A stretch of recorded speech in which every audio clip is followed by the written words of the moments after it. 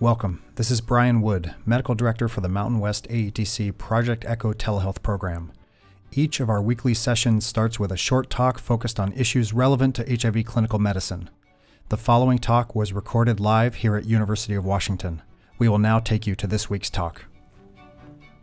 So I am going to tell you a little bit about options for home HIV STI testing. Probably many of you have incorporated some of this into your world in the last few months. My typical disclosures is that I attended a Gilead meeting in 2018. We have a limited number of drugs. Really, I didn't change my disclosure for this, but my biggest disclosure for this talk is that we're going to talk a lot about industry, and I'm going to use brand names, and I apologize for that. They're just a limited number of companies that are in this world, and it is what it is. So I'm going to give you a case. So 23-year-old male PrEP patient calls your clinic in midst of the COVID epidemic in April of 2020 because he took a home HIV test and it was reactive. So in the last year, he reports condomless receptive anal sex with 30 partners. Most recently, 2 weeks ago, he had an episode of secondary syphilis 6 months ago and was treated appropriately with IM penicillin. And he reports occasional alcohol but no injection drug use or other substance use. In terms of his PrEP, he's been on daily PrEP for 3 years. He's been great about coming in regularly for his quarterly visits and labs. He was last seen in March, just before this all happened. And he reports close to 100% adherence, and he says, I missed a dose about New Year's Eve and forgot to take it. But he denies any other past medical history or medications. So 23-year-old PrEP patient, pretty adherent, or at least reportedly adherent, and in the midst of the COVID epidemic says he took a home HIV test. That was reactive. So which of the following is your interpretation? And there's a poll. You get to vote, and I'll tell you in advance, it's a little bit of a cheater question. So use your best sort of judgment for which you would do next. First, interpretation, next step, tell him it was a false positive test and recommend he come in for his regular appointment in 2 months. Tell him to stop his PrEP and recommend he buy another self-test kit for confirmation. Reassure him it was likely a false positive test and recommend that he come into the clinic in the middle of the COVID epidemic for laboratory-based HIV testing, or prescribe a third drug as HIV antiretroviral therapy and plan to have him return to clinic in July when the COVID pandemic is over. Most of you chose that it was a likely false positive test. I think what I wanted you all to think about was, one, what was that test? And we'll talk about all the different possible tests because the interpretation of that will really depend on what test that was. I wanted you all to sort of have the impression that he was likely highly adherent to his PrEP, and therefore any test that was reactive had a very high likelihood of being a false positive. And then thinking about what all of us have done and would do in a time when we want to keep people as home and out of the clinic unless it's critical. Many of you have gotten this. We talked about sharing this guidance that came out from the Centers for Disease Control and Prevention, the CDC, about a month ago now, despite my sharing my practice that we were basically just having people stay at home who were regularly adherent.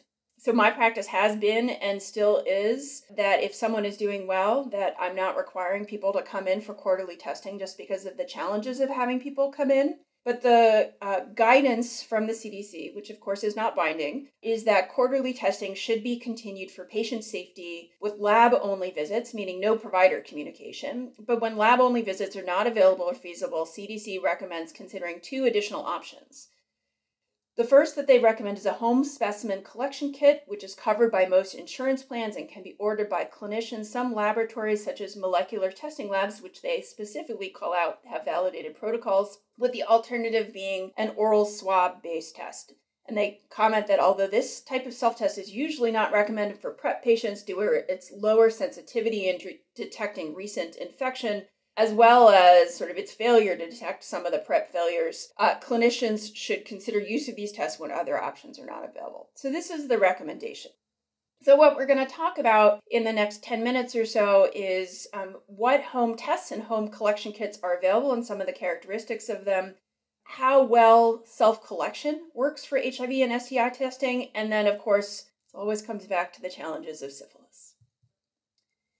So this is a selection of the home test kits that are available. If you can see my pointer, what you have here in the upper left is the OraQuick in-home HIV test, FDA approved for self-collection of oral fluids and self-testing of oral fluids.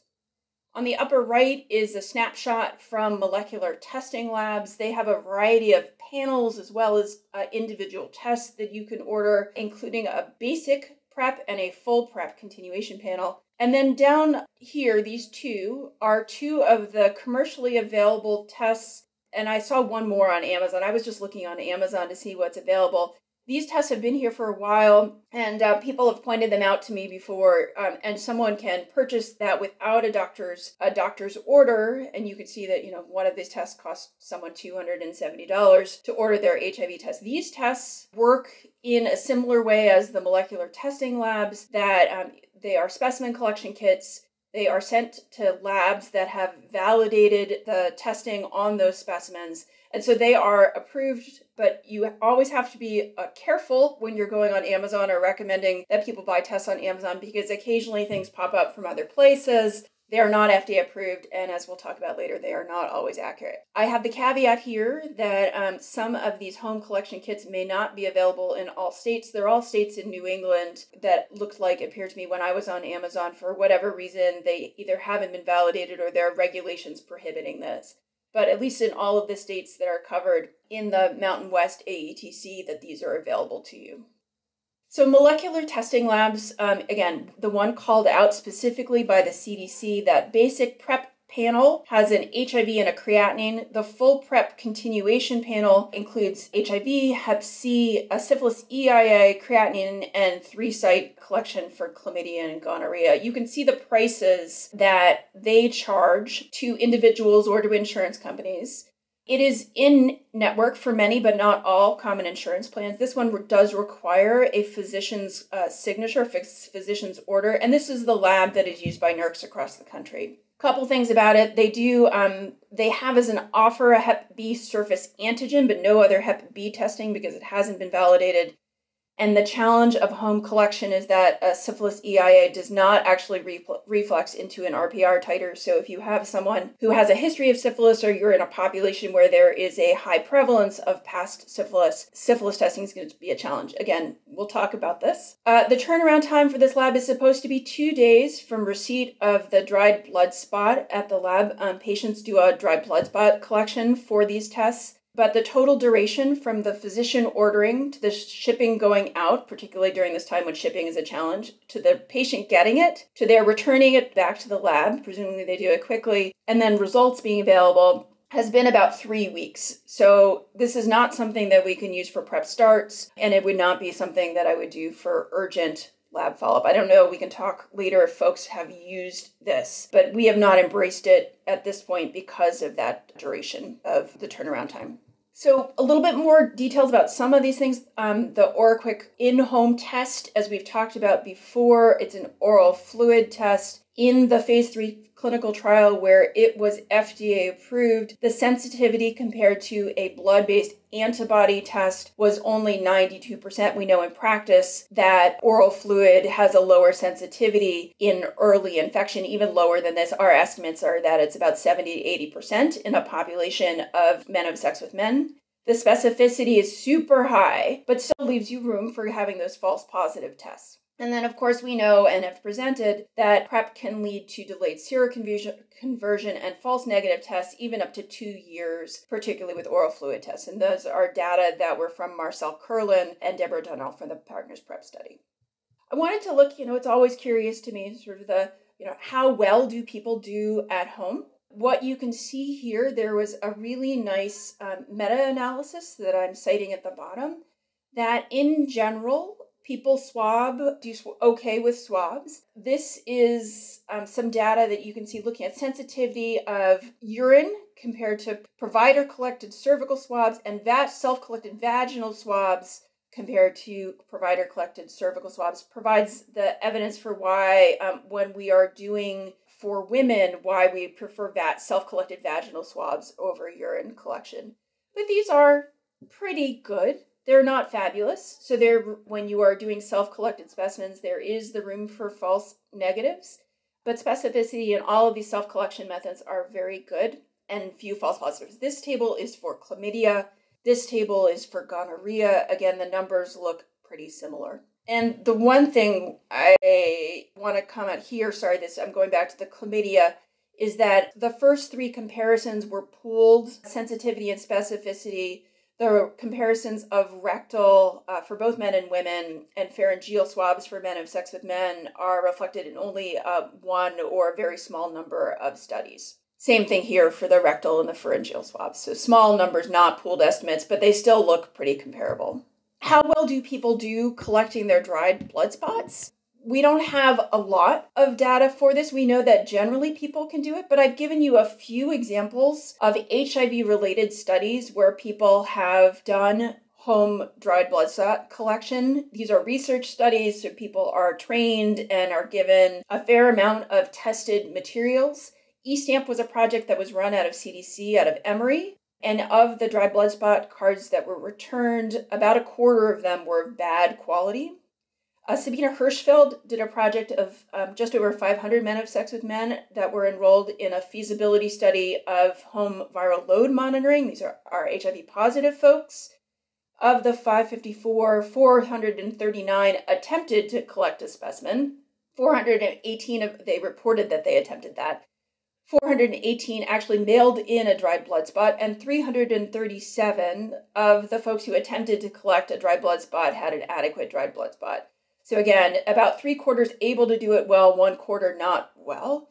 And a similar number from a study in the Netherlands of the feasibility of home, this is therapeutic drug monitoring. Smaller number, 50 subjects collected 200 dried blood spots, of which of the total of the dried blood spots, not quite 90% were suitable, and about 2/3 reported that when they tried this for the first time that they were successful. So it can work, but it is not a solution for everyone. And then just finally wrapping up with syphilis. How good is home testing for syphilis? Well, when you compare it against the treponema and antibody tests, the sensitivity and the specificity are very good. They're over 90%. The challenge, of course, is that we don't have dried blood spot enabled non-treponemal tests. So again, we cannot tell whether there is a new infection or we can't monitor syphilis infection currently using FDA approved or validated tests. The other strategy that is being investigated, so this is a research study, is the Prep at Home study that is run out of Emory by Aaron Sigler, that is looking at whether or not individuals can collect a dry blood spot, but also whether they can collect finger stick blood into a small capillary tube that then gets mailed in and sent for syphilis. So this they are able to do, again, it's a research project, they were able to do RPRs on it, and what I wanted to show you in that figure on the right is how easy and acceptable it was for people to collect both the dried blood spots at the bottom and the collection in the microtube. And again, though most people can definitely do this, they can collect dried blood spots as we saw in those other research studies, and they can also collect the blood in the microtube. It is not perfect. And so there are other strategies that people are working on because, again, we have a number of syphilis cases in this population of individuals on PrEP. There is potentially a rising rate of syphilis in this population, and so being able to do RPR titers, especially if we are home for the long haul, is going to be critical. My last two slides are about home tests that are not FDA approved. So I am showing you a slide of a screenshot of a ASTD test kit that is, I could actually buy this online and have it shipped to the US. I didn't do this. But there are companies that will do this despite the fact that they are not FDA approved, and the FDA goes after them every once in a while. And what I wanted to show you is a project that it's a fairly old project, but looked at the accuracy of home test kits. And about 10 years ago, they looked and could find 27 US and ex-US sites that were offering STI kits and services. They tried to understand what the tests were and anything about sort of the validation and QC protocols. Only 2 sites actually returned surveys and reported a turnaround time of their results of 1 to 7 days and being accredited. But again, 2 of 27 is really not enough to comment on. They were able to get test kits from 6 different sites. They had 2 kits which they submitted specimens for, which they knew what, obviously, the chlamydia and gonorrhea, and this was a chlamydia and gonorrhea study. Chlamydia and gonorrhea and those all turned correct. Of note, one of them was was a co-author's site. They got 2 self-test kits, of course not FDA approved. Both of them gave false negative results. And then they sent 2 kits to a site in the United Kingdom. They report in the manuscript that they were never able to get a result, even with follow-up phone calls and emails and trying to communicate with the site. So sort of a caveat emptor, buyer beware with these home test kits. And if you are using them or encouraging your patients to use them, want to make sure that the ones you are using are FDA approved and you understand what the limitations are. Thank you for watching this edition of the Mountain West AETC Project Echo Didactic Series. If you like this talk, please click the red subscribe button and please check out other talks in our series. Until next time, this is Brian Wood, Medical Director, signing off.